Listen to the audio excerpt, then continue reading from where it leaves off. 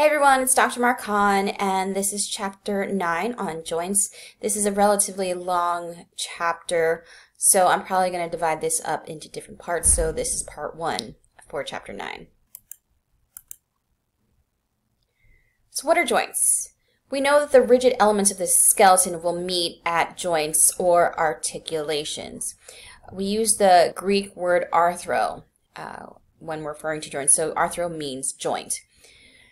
So the structure of joints enables resistance to crushing, tearing, and other forces. Now, joints can be classified by either function or structure. So first we're going to talk about the functional classification of joints. Functional classification is based on the amount of movement. So we have synarthroses. Synarthroses are immovable joints, and these types of joints are common in the axial skeleton. Amphiarthroses, these are slightly movable joints and are also common in the axial skeleton. And then we have diarthroses. Diarthroses are freely movable and are common in the appendicular skeleton, or the skeleton of the upper and lower limbs. So all synovial joints are diarthroses type of joints. We also have the structural classification of joints. Structural classification is based on the material that binds the bones together, the presence or absence of a joint cavity, and then structural classifications will include fibrous joints, cartilaginous joints, and synovial joints. So chapter 9.1 actually does a really good job of summarizing the different joint classes. So we have classification based on structure. We have fibrous joints, cartilaginous joints, and synovial joints. And then we have joint classification based on function or mobility. So we have our synarthroses, amphiarthroses, and diarthroses. So the first joint that we're going to talk about are fibrous joints. These are adjoining bones that are united by collagenic fibers. And we have different types of fibrous joints. We have sutures, syndesmoses, and gumphoses. Sutures have short fibers. They are immobile, meaning they don't move. And these are classified as a synarthroses. So sutures, especially within the skull, are immobile. Syndesmoses have longer fibers. These are slightly movable joints, so slightly mobile, also known as amphiarthroses. And they're also immobile as well. So there are synarthroses types of syndesmoses. Gumphoses, these are found in the periodontal ligaments of the teeth. So basically, these are the ligaments that are holding your teeth down into their sockets. And these are immobile or synarthroses type joints based on function. We then have cartilaginous joints. The adjoining bones are united by cartilage. And we have two types. We have a synchondroses and a symphysis. Synchondroses, these types of cartilaginous joints are made up of hyaline cartilage and are immobile. So functionally, they are synarthroses. And then we have symphysis, like the pubic symphysis. The pubic symphysis we know is made up of fibrocartilage. And functionally, they are slightly movable, so they can be classified functionally as amphiarthroses. The next type of structural class of joints are synovial joints. This is when an adjoining bone or adjoining bones are separated by a joint cavity. They're covered with an articular cartilage and enclosed within an articular capsule lined with a synovial membrane. So synovial joints are the only type of joints that have a joint cavity. And we have different types of synovial joints. We have plane, hinge, pivot, condylar, saddle, and ball and sockets. And then functionally speaking, all synovial joints are freely movable. So they are considered diarthroses functionally. And the movement will depend upon the design of the joint. So first we're going to talk about fibrous joints. These are bones that are connected by fibrous connective tissue, do not have a joint cavity, and most are immovable or slightly movable. There are three types of fibrous joints. We have sutures, syndesmoses, and gumphoses. Sutures, this is when bones are tightly bound by a minimal amount of fibrous tissue occur only between the bones of the skull. Sutures allow bone growth so the skull can expand with the brain during childhood, and we know this fibrous tissue will ossify in middle age. The closure of sutures is called synostosis. Syndesmoses, these are when bones are connected exclusively by ligaments. The amount of movement depends on the length of the fibers.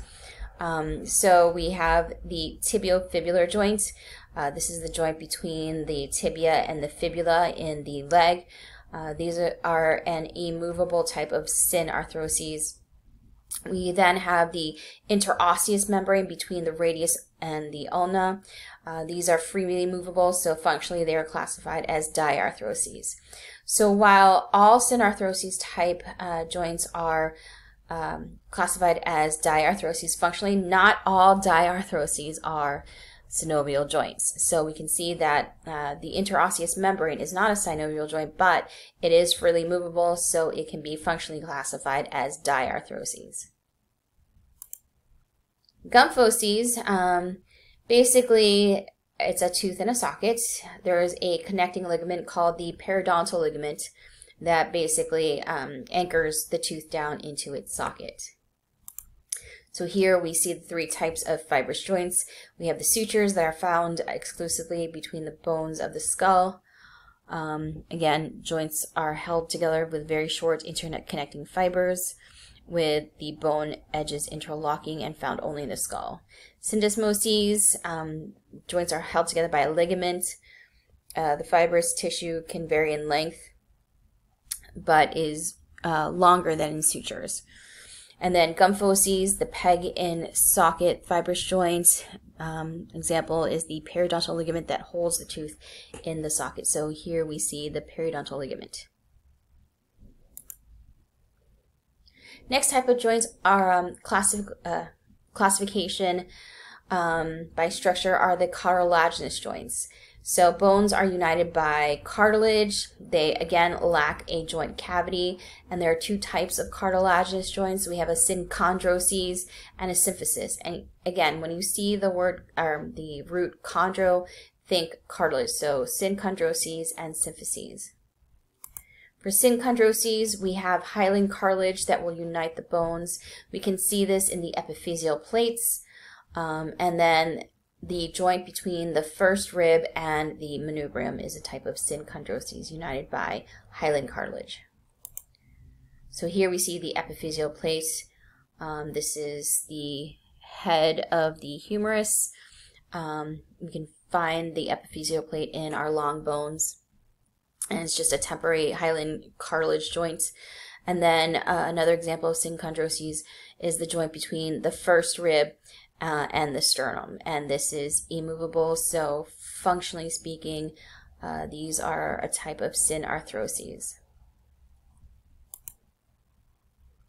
Symphysis, this is when we have fibrocartilage that unites the bones, and we saw what fibrocartilage looks like in the first units. Fibrocartilage resists tension and compression. They are slightly movable joints that provide strength with flexibility, so these are sort of amphiarthroses if we classify them functionally. Examples of our symphyses include the intervertebral discs that are again made up of fibrocartilage, as well as the pubic symphysis that unites the two ox coxae or the hip bones together anteriorly.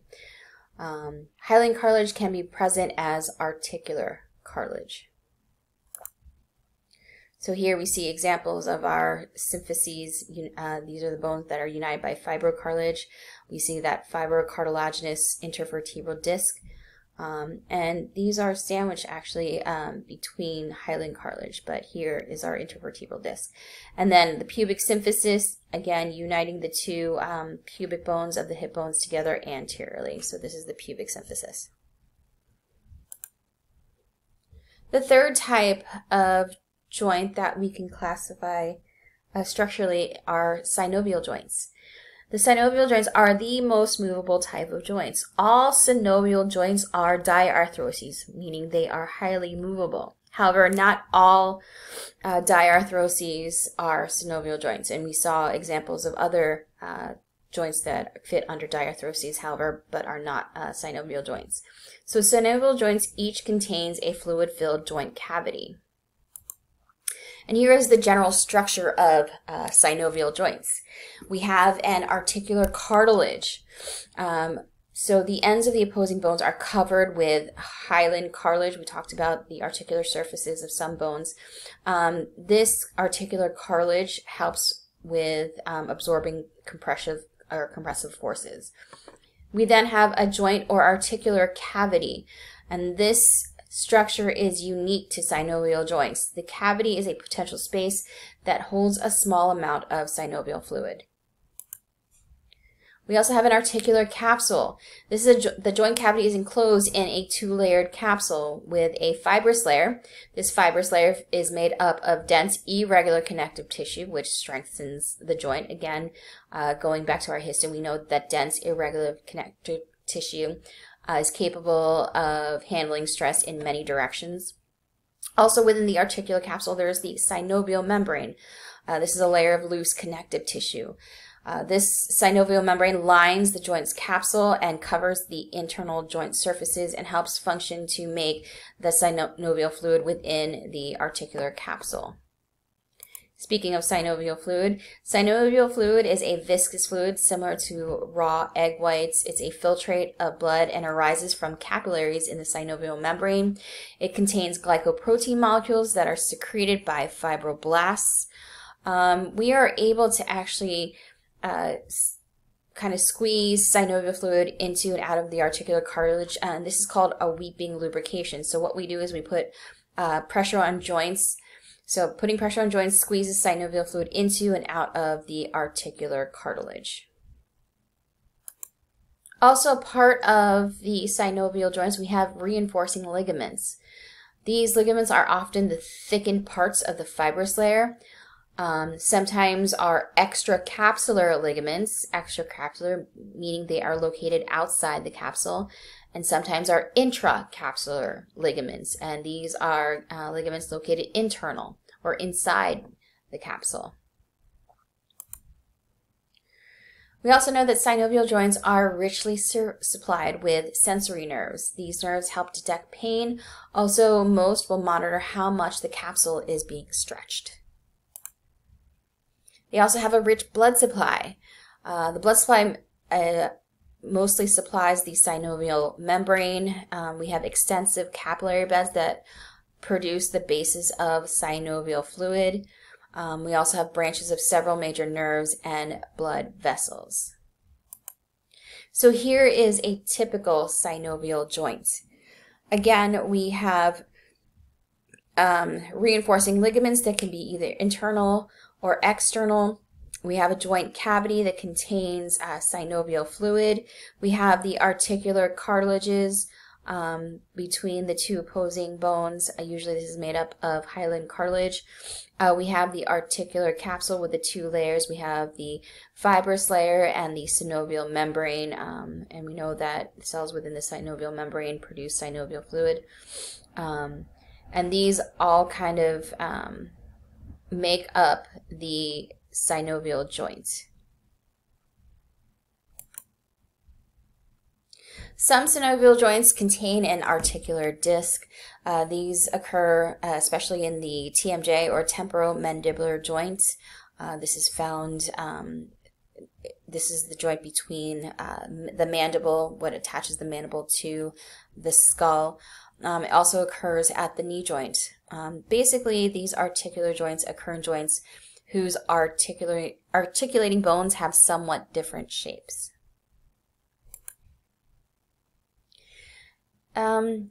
So how do synovial joints function? Basically, synovial joints have lubricating devices. We know that friction between two bones could overheat and destroy joint tissue. Synovial joints are subjected to compressive forces as well. And then the fluid is squeezed out as opposing cartilages touch. And so the cartilage can ride on the slippery film, allowing them to kind of slide past one another. to allow for movement and to kind of decrease the amount of friction between two bones. We want to talk about bursae and tendon sheaths. So bursae and tendon sheaths are not synovial joints. However, rather they are closed bags of lubricant. They help reduce friction between body elements. Bursa are a flattened fibrous sac that are lined by a synovial membrane. The tendon sheath is an elongated bursa that will wrap around a tendon, and we can see examples of this in the next slide, especially through the shoulder joint. So these are contained within, or actually outside, the shoulder joint. So here we have the subacromial bursa that is below or beneath the acromion of the scapula. Again, just providing some cushion. We can also see tendon sheaths that wrap around the tendons coming from the muscles that may attach in this area. So we have the tendon of the one of the heads of the biceps brachii muscle. So again, these are basically for reducing friction between body elements. So there are three basic types of movement that are allowed by synovial joints. We have gliding, angular movement, and rotation. Gliding is when one bone kind of moves across the surface of another. Angular movements are movements that change the angle between bones, and rotation is basically movement around a bone's long axis. So gliding joints are joints that have flat surfaces of bone, or of two bones that can slip across each other. Gliding occurs between the carpal bones. We just learned about the carpal bones. These are our wrist bones. Gliding can also occur between the articular processes of vertebrae and the tarsals. So tarsals are basically the ankle bones within the foot. So here we see the gliding movements at the wrist. We can allow our hand to kind of go medially and laterally. And this is the gliding movement of the carpal bones in the wrist. Angular movements will either increase or decrease the angle between bones. These movements involve flexion and extension. We also have abduction and adduction, and we have circumduction. So here we can see flexion and extension of the neck. Flexion will decrease an angle between two structures or two bones, and extension increases the angle between two structures. And here we see flexion and extension of the trunk. So we see this person flexing by decreasing the angle between her trunk and her lower limbs. And then extension, she's going backwards and extending her back, so this increases the angle between her trunk and her lower limbs. And then we can see flexion and extension at the shoulder and the knee. Again, flexion decreasing the angle between the shoulder and the head, and then with flexion of the knee we can see the person decreasing the angle between the lower leg and the thigh. So that's flexion. Extension would involve increasing the angle at the leg or at the knee, and then increasing the angle at the shoulder. So abduction, adduction. A way to remember that is, imagine we know we have the midline of the body. This is the midline of the body. Not a very good line. But adduction is basically adding towards the midline. So adding the structure toward the midline. So that's adduction. Abduction or abduction is bringing the structure away from the midline. So that's abduction. Adduction, adding to or going towards the midline. Abduction, abduction, going away from the midline. So circumduction is moving a limb or a finger, so it describes a cone in space. So circumduction of the upper limb at the shoulder is basically just moving your arm in a cone-like or circle. So it actually combines flexion, abduction, extension, and adduction in succession. So that is circumduction, also known as moving in a circle. Rotation involves turning movements of a bone around its long axis. This is the only movement that is allowed between the atlas and axis vertebrae. Atlas is C1, or vertebrae C1, and axis is C2. So rotation basically allows you to turn your head at the neck, because we know that the atlas and the axis are bones of the neck, or the cervical vertebrae. Rotation also occurs at the hip and shoulder joints. So here we can see rotation of the head between C1 and C2. And we can do lateral rotation of the leg as well as medial rotation of the leg.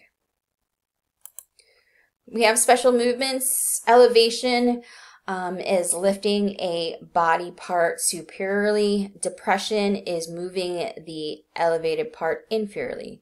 So elevated moving up, depression moving down or inferior. And here we can see elevation with the elevation of the mandible, bringing the mandible up.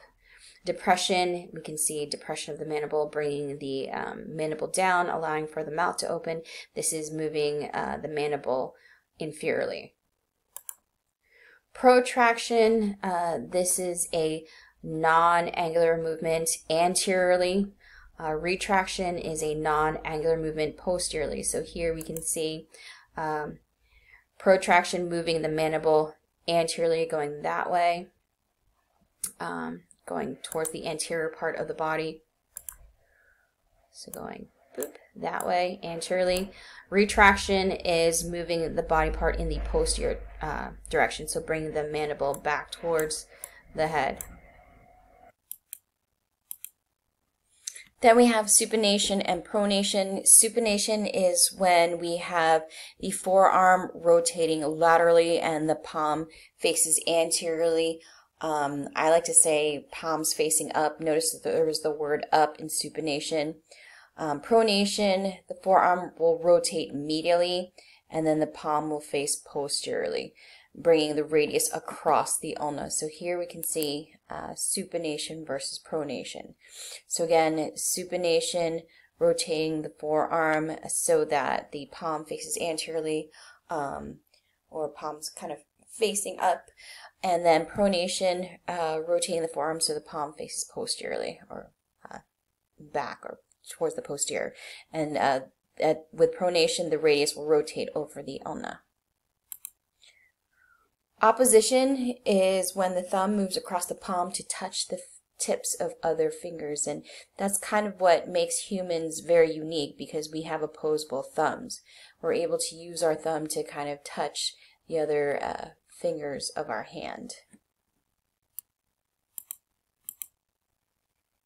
And here we see opposition, moving the thumb to touch the tips of the other fingers. Inversion and eversion involve special movements at the foot. With inversion, we can turn the sole medially. Eversion turns the sole laterally. So here we see inversion with the sole turning medially. Eversion is turning the sole of the foot laterally. Dorsiflexion and plantar flexion. These are up and down movements of the foot. Dorsiflexion involves lifting the foot so its superior surface approaches the shin, whereas plantar flexion depresses the foot, elevating the heel, sort of like pointing your toes. So here we see dorsiflexion where the surface goes towards and approaches the shin.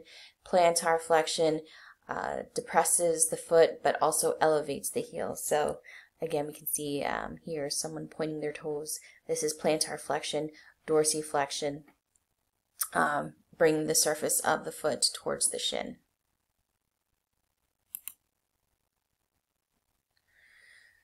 So now we're going to get into the different joints within synovial joints. Synovial joints are classified by shape. The first synovial joint we'll talk about is a plane joint. The plane joints have articular surfaces that are flat planes. Short gliding movements are allowed. Examples of this include the intertarsal and intercarpal joints. Movements are non-axial, meaning gliding does not involve rotation around any axis. So that's why they are non-axial. So here we see a plane joint. We have non-axial movement, and there are flat articular surfaces between the bones. So examples again are intercarpal joints, intertarsal joints, and then joints between vertebral articular surfaces. The next synovial joint is a hinge joint. With hinge joints, the cylindrical end of one bone fits into a trough on another bone. Angular movement is allowed in one plane, and examples of this include the elbow, ankle, and the joints between the phalanges of the fingers. Movement is uniaxial, meaning it allows movement around one axis only. So here's an example of a hinge joint between the humerus and the ulna, and we can see that it is uniaxial, meaning it only rotates around one axis. This we also have the uniaxial movement of flexion and extension with the elbow. We can see that we have a cylinder that fits into a trough, and here we have the trochlea of the humerus fitting into the trochlear fossa of the ulna. Sorry, the trochlear notch, not the trochlear fossa. So the trochlear notch articulates with the trochlea of the humerus, allowing for that uniaxial movement, and we have flexion and extension at this elbow joint, which is a type of hinge joint. The next synovial joint we'll talk about are pivot joints. So pivot joints are classified as uniaxial, again, one axis. So the rotating bone turns only around its long axis. Examples of pivot joints include the proximal radio-ulnar joint, and then the joint between C1 and C2, the cervical vertebrae, atlas and axis, allowing for that rotation of the head. So here we see a proximal radio-ulnar joint showing an example of a pivot joint. So we see that there's this ligament that kind of surrounds the head of the radius, which allows for that uniaxial rotation movement at this joint between the ulna and the radius. So other examples include the atlantoaxial joint, or that joint between C1 and C2. Another synovial joint is a condylar or ellipsoid joint. Allows moving bone to travel. So we have movements such as side to side or abduction, adduction. Again, abduction being movement lateral or away from the midline, whereas adduction is moving towards the midline. And then we have back and forth movements or flexion and extension. So again, this is classified as biaxial. So bi meaning two. Movement occurs around two axes. Examples of this include the metacarpophalangeal joints, or the knuckles, as well as the wrist joints. So condylar joints have sort of oval articular surfaces, and again allows for biaxial movement, both flexion and extension, as well as adduction, abduction. Saddle joints. So with saddle joints, each articular surface has concave and convex surfaces. They are classified as biaxial joints, so moving around two axes. The first carpo-metacarpal joint is a good example, which allows opposition of the thumb. So the joint between the carpal bone and the first metacarpal is an example of a saddle joint. So here we see the articular surfaces are both concave and convex. So an example of this is that carpo-metacarpal joint of the thumb, allowing for biaxial movement. We have both adduction, abduction, as well as flexion and extension. Again, this saddle joint allows for opposition of the thumb, which allows the thumb to touch the fingertips of the other fingers on the hand. Then our next synovial joint is a ball and socket joint. So this is where we have a spherical head of one bone that fits into a round socket of another, and it's classified as multi-axial, which allows movement in all axes. And ball and socket joints, examples of these include the shoulder and hip joints. So we talked about the pectoral girdle, and then we'll talk about the pelvic girdle. So again, the pectoral girdle and the pelvic girdle allow for multi-axial movement. These are considered ball and socket joints. Again, just another type of synovial joint.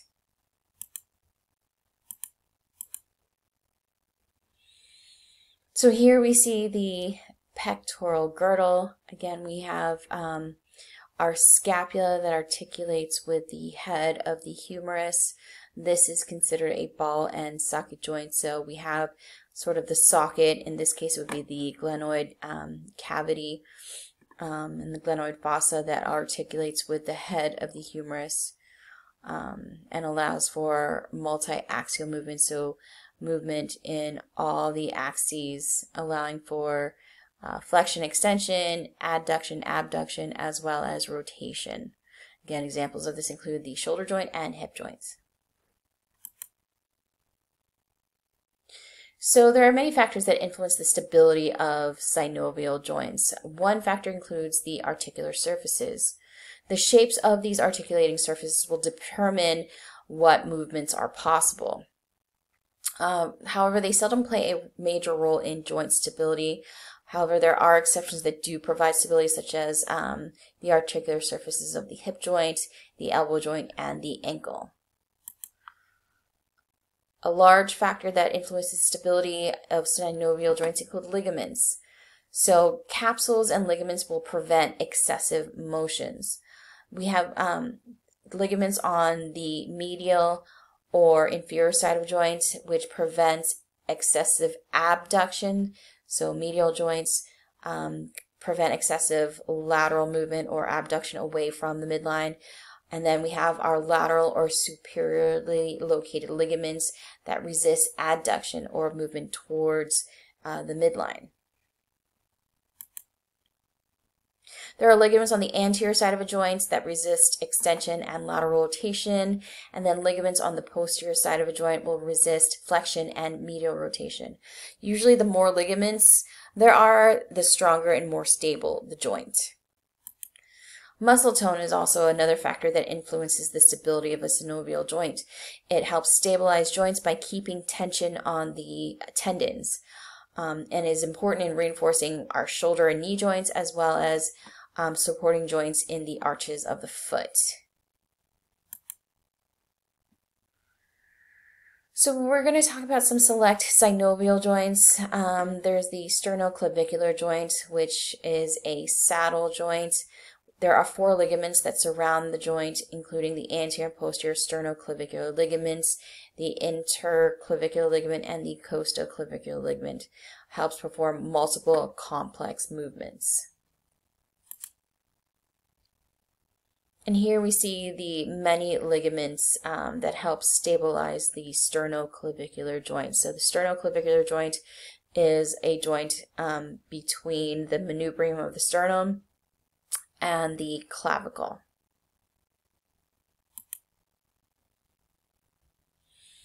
And here are some of the movements that are performed through the sternoclavicular joint.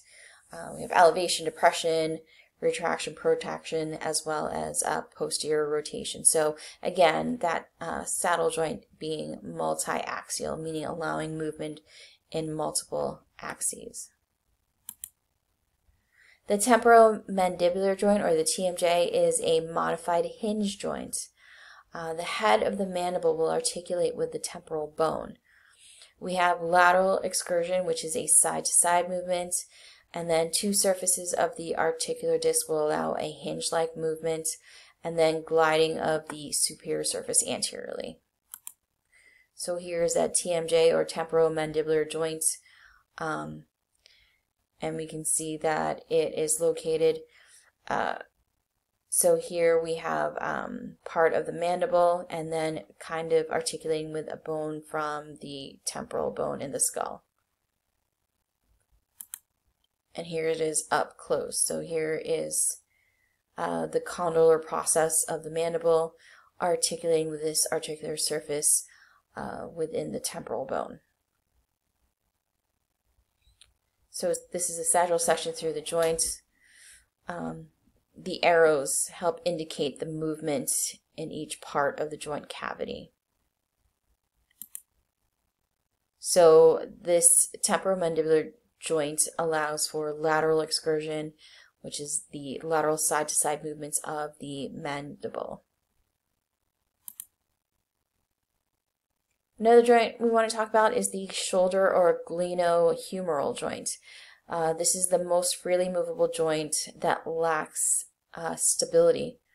The articular capsule is thin and loose, and we actually have muscle tendons that contribute to joint stability. So we have our sits muscles that form the rotator cuff. So a way to remember the sits muscles that contribute to the rotator cuff, so we have S, I, T, S. So SITS, or sits, are the muscles whose tendons contribute to the rotator cuff. So S stands for supraspinatus muscle. Then we have infraspinatus muscle. So these two muscles are named based on their location along the spine of the scapula. Supraspinatus is the muscle above the spine, whereas infraspinatus is below the spine. Then we have the teres minor muscle. So teres minor muscle is another muscle that contributes to the rotator cuff. And then we have subscapularis muscle. So SITS, sits, these are the muscles whose tendons contribute to this glenohumeral joint, or form the rotator cuff. So here we see a frontal section through the right shoulder joint. We can see the fibrous layer of the articular capsule. So again, this is a synovial joint, so it has the classical features of a synovial joint. We have a capsule, we have the synovial membrane that secretes synovial fluid. We have ligaments that help reinforce the capsule. So we have the glenoid cavity forming one of the articular surfaces, and we have the head of the humerus.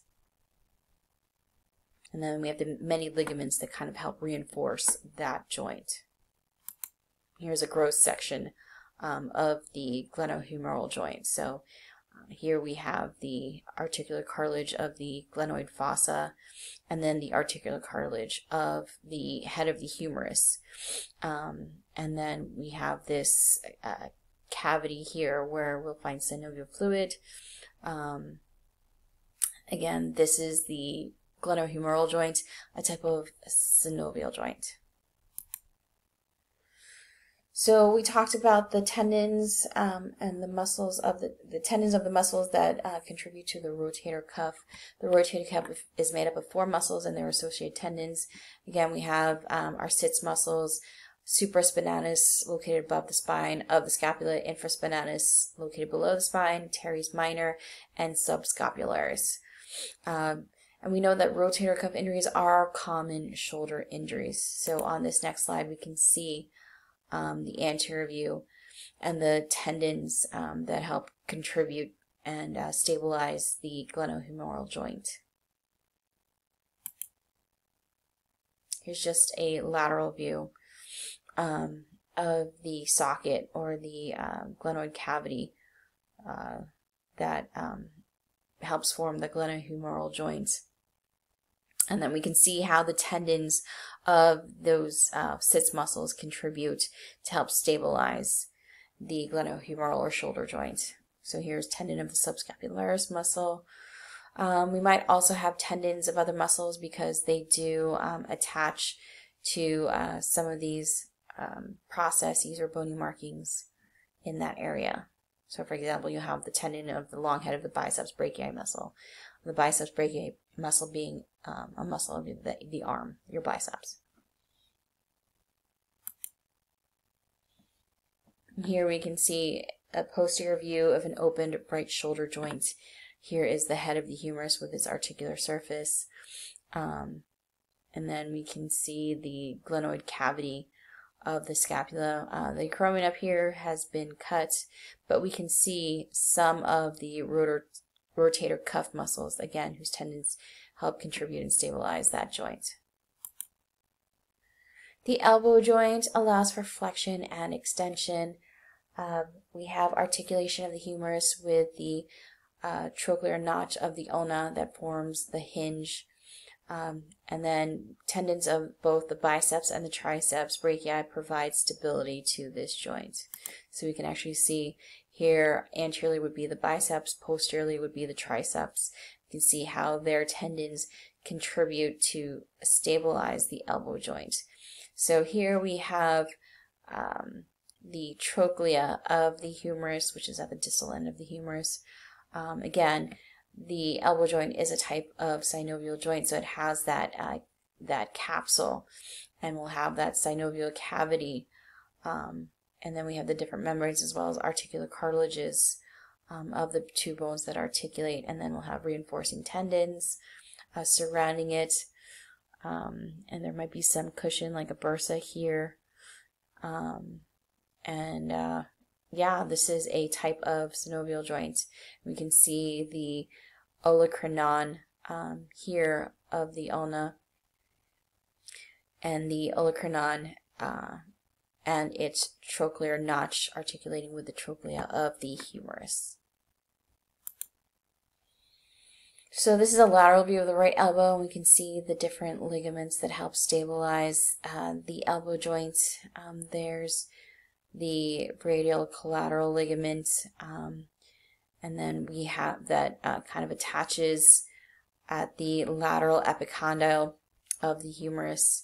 And we have an annular ligament, also helps reinforce the elbow joint. And the next slide showing just a gross cadaver view of the different ligaments. This is a medial view, whereas the other one was a lateral. So we have a medial epicondyle here. Medial epicondyle, again, a very important bony structure when we talk about the muscles of the forearm, but we can see that there are ligaments also that attach to the medial epicondyle. We have the ulnar collateral ligament medially, whereas the radial collateral ligament was located laterally. So again, these ligaments just help reinforce and stabilize the elbow joint. And here we just see a diagram of that medial view of the elbow with the ligaments, the ulnar collateral ligament here and the annular ligament there, again stabilizing this joint.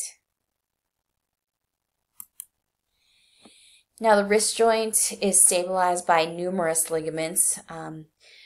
The wrist joint is composed of the radiocarpal and intercarpal joints. So the radiocarpal joint is the joint between the radius and the proximal row of carpals, specifically the scaphoid and the lunate. This joint allows for flexion, extension, adduction, abduction, and circumduction. The intercarpal joint is a joint between the proximal and distal rows of the carpals, which allows for that gliding movement within the wrist.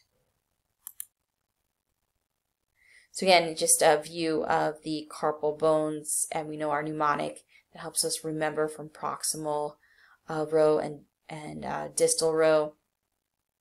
So the proximal row will go from lateral to medial, so long to pinky, and then the distal row will go from medial to lateral. Here comes the thumb.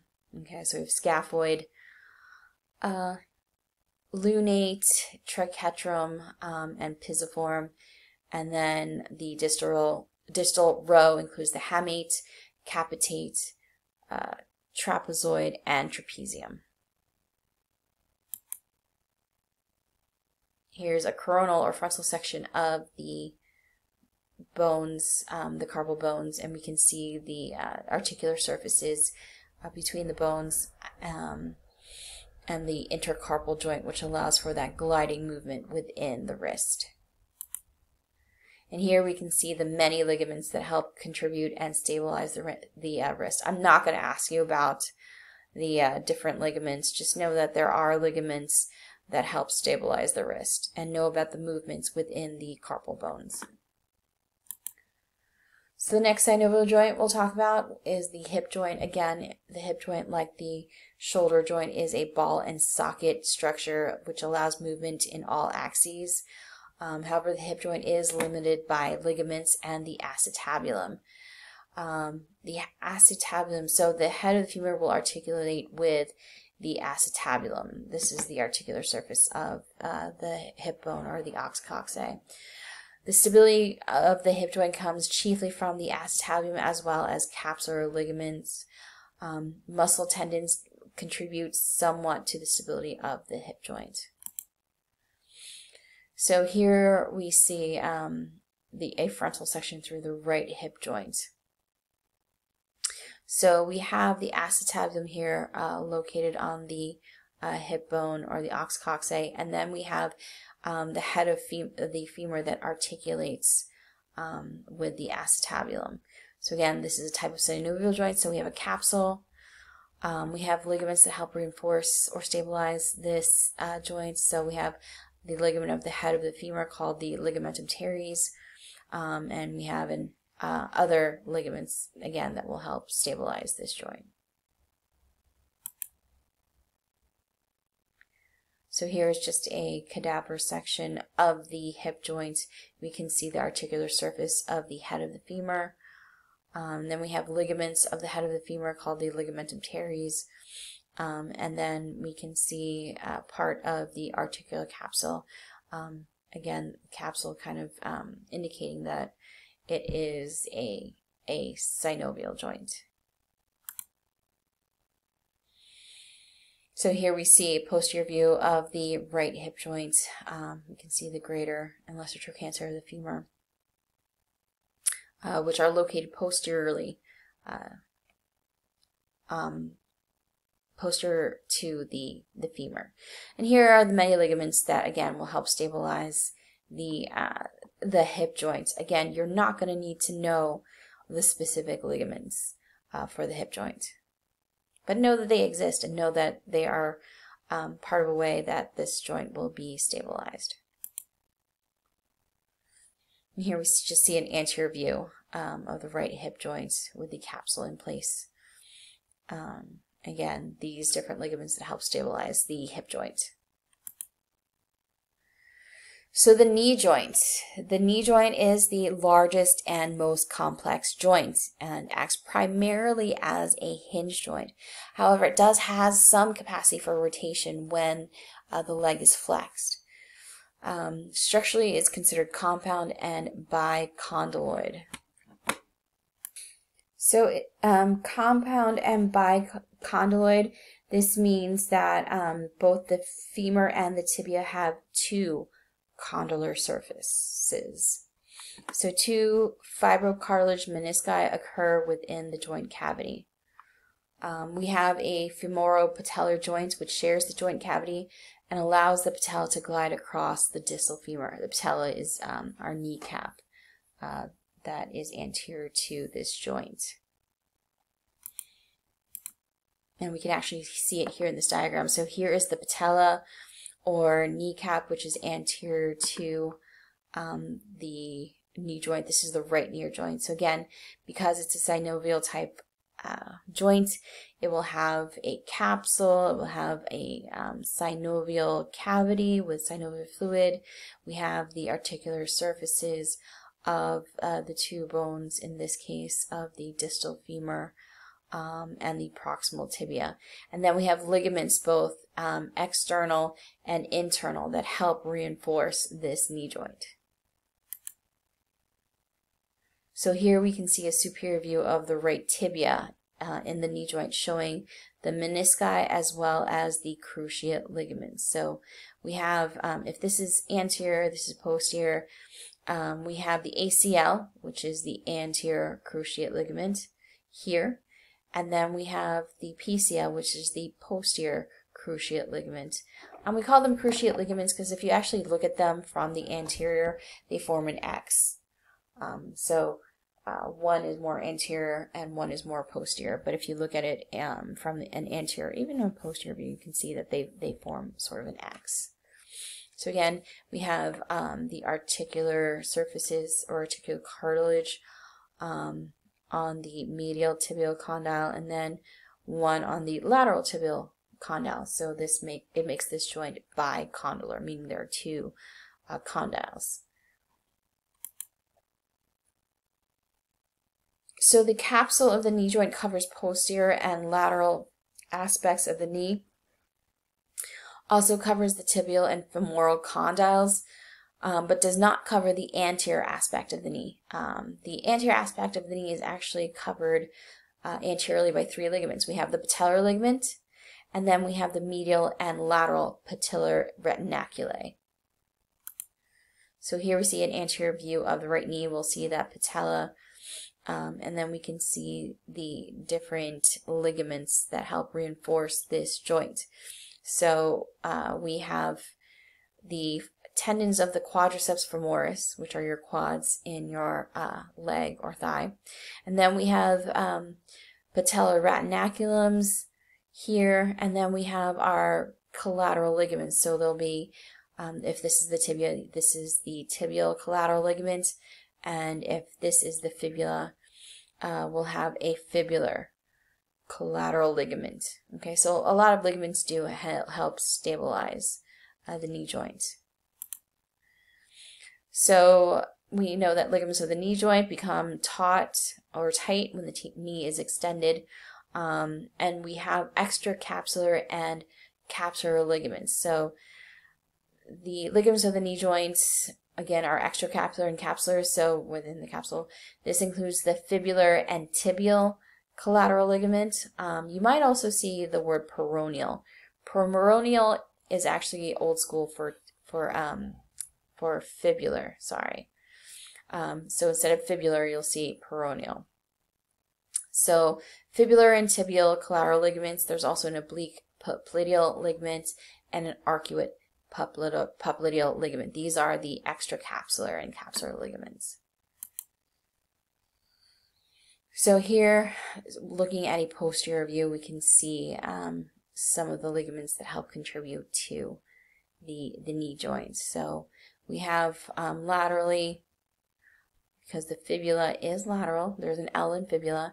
Laterally, we have the fibular collateral ligament, and more medially, because the tibia is medial, there'll be the tibial collateral ligament. Okay, and then you'll see kind of from behind the knee, if we remove the knee, we can see an oblique popliteal ligament, and then we can also see an arcuate popliteal ligament here. Within the capsule, we have intracapsular ligaments.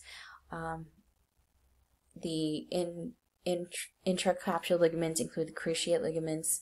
They're called cruciate ligaments because, again, if you look at them either anterior or posterior, they cross each other like an X. So each cruciate ligament runs from the proximal tibia to the distal femur. The cruciate ligaments include the ACL, which is the anterior cruciate ligament, and the PCL, which is the posterior cruciate ligament. So here we see the cruciate ligaments anteriorly. Again, we have the ACL and the PCL. If we look at them from the anterior view, they look like they form an X. Okay. So we have the cruciate ligaments, which are intracapsular, and then the articular capsule has been removed, and we can see that the quadriceps tendon is cut and refracted distally. Here is the patellar ligament. Within it contains the patella, and then here is the cut quadriceps tendon, which is a tendon that is formed from the contributions of the quadriceps muscles within the leg or the thigh. Okay, and then again we have our different ligaments that help contribute. We have a tibial collateral ligament, which is located medially because the tibia is more medial, and then we'll have a fibular collateral ligament. Again, it used to be called peroneal, but nowadays we call it the fibular collateral ligament. And here's just a gross cadaver view showing the intracapsular ligaments, the cruciate ligaments. So we have the anterior cruciate ligament, which is located more anteriorly, and then we have the posterior cruciate ligament.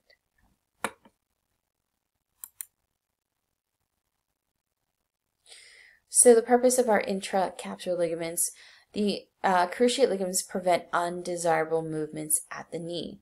So the anterior cruciate ligament will prevent anterior sliding of the tibia, whereas the posterior cruciate ligament prevents forward sliding of the femur or backward displacement of the tibia. So we talk about the cruciate ligaments and how they stabilize the knee joints. So during movement of the knee, the ACL prevents anterior sliding of the tibia, whereas the posterior cruciate prevents posterior sliding of the tibia.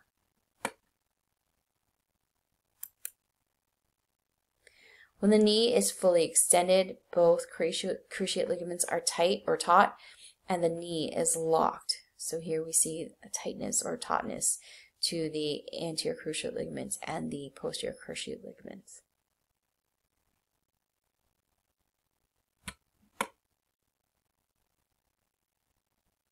So I'm going to end part 1 of this chapter on joints, and there will be another video for part 2 of this chapter, for chapter 9.